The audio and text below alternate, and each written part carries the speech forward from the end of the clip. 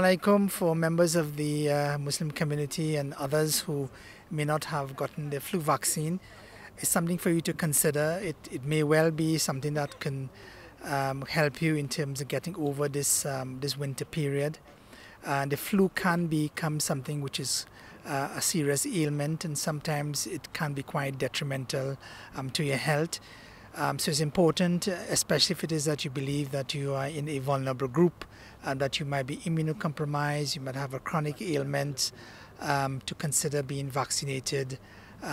If you're unsure, please consult your GP who will provide further guidance for you. Thank you.